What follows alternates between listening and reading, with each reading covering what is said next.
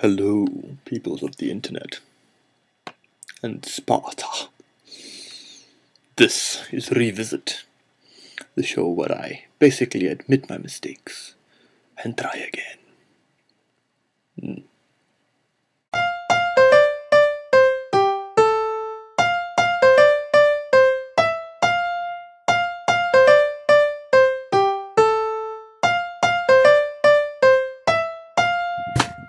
This week I will be revisiting episode 8, the Matryoshka Doll. And so I'll be giving it another go, and then hopefully it will be better quality this time. Yes, not as better. Alright. Let's go. On a snowy winter's morning in 1975, Sergeant Jackram, so called for his enthusiasm for all things military, and not an actual military rank, entered the customs office at the New York City docks, along with his 3 subordinates. Now for the beginning part, or the first part of the day at least, it was pretty much business as usual, with the 4 operatives checking shipments for the suspicious Matryoshka dolls, as they had been tasked to do by the CIA. I mean, you never know when the evil Soviets will try to smuggle something into the country. And, well, the Matryoshka dolls were the perfect way to do just that. Or at least that's how they felt. That's how they felt about things. Yes. Okay. In any case, now, Sergeant Jackram, a 5'3", 40-year-old man, was as stern an operative as they came. A straight arrow, by all accounts, and not one to tolerate any tomfoolery. So much so, he now managed to get himself the nickname of Sergeant No Rum.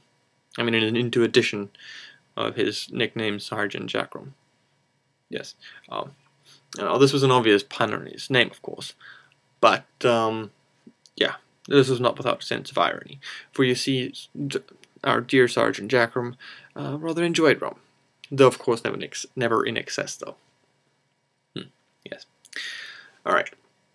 Now, in the 15 years Sergeant Jackram had served in the Matryoshka Doll surveillance unit of the CIA, never once had he happened upon any contraband or malicious materials hidden inside said dolls. However, he remained vigilant, ever watchful, ever wary. He knew that one of these days he was going to find something. And, as is often the case with paranoia, he was bound to find something eventually. And find it he did. Now, it was at around lunchtime that the 4 operatives discovered that a shipment of Matryoshka dolls had come in. 4 cargo containers simply marked dolls. Now this was an obvious malicious attempt at deception, of course, and demanded an immediate search.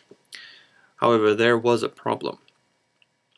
The intended recipient of this said shipment was due to pick up the shipment at the end of the day, which put the operation at serious risk of being discovered. So Sergeant Jackram did the unexpected.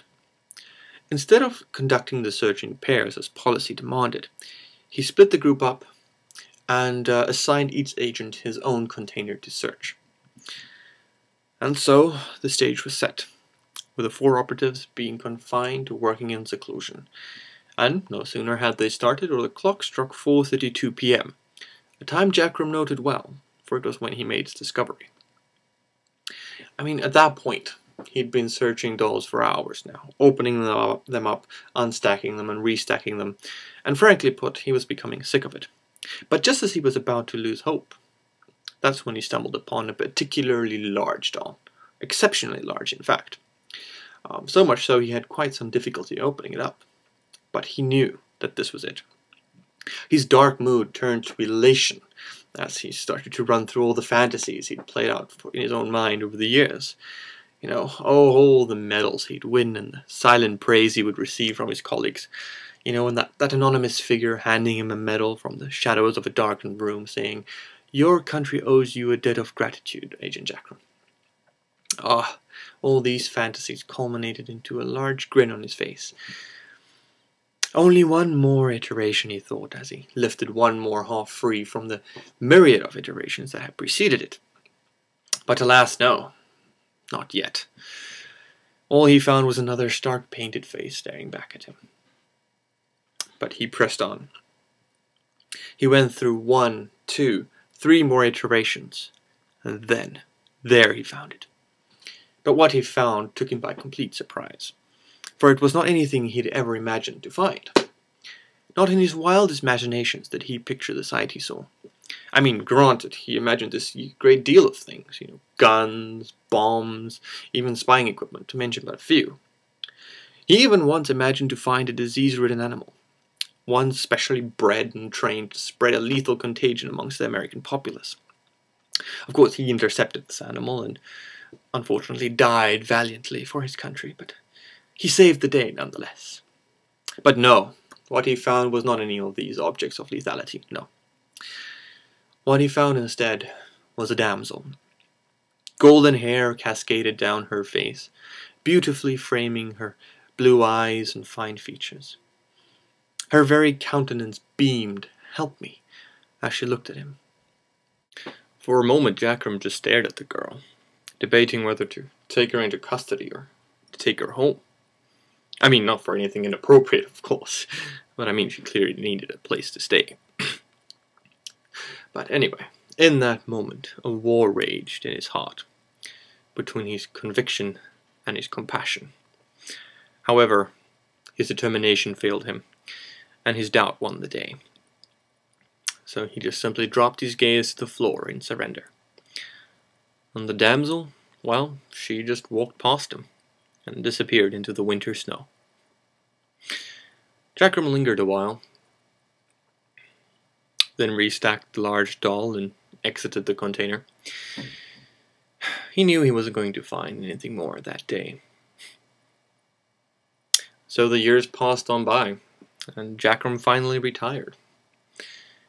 He never did find out what happened to her, by the way. I mean, there was one account of a spy ring that was exposed that involved a blonde woman. But any correlation this woman had with his Matryoshka doll was pure coincidence, obviously. And so Jackram spent the last of his years, sitting by a fire at 4:32 p.m., with a rum and coke in one hand and a Matryoshka doll on the table beside him. He would open that doll, unstack it, and restack it, always hoping to find something new. But he never did. Okay, well, that's it. Thank you for watching. I certainly hope you enjoyed it, and that it was enjoyable. I did. I definitely had my fair share of frustrations with this, hence the few weeks it took me to actually get this out to you. This will also be the last in the series of Story Roulette for a while. But I definitely have a lot more stuff coming, like, the Adventures of Bob and a few more random videos, like little skits and things, and I hope you stick around for those. I definitely hope I would definitely enjoy doing those kinds of things, and I hope you enjoy them too.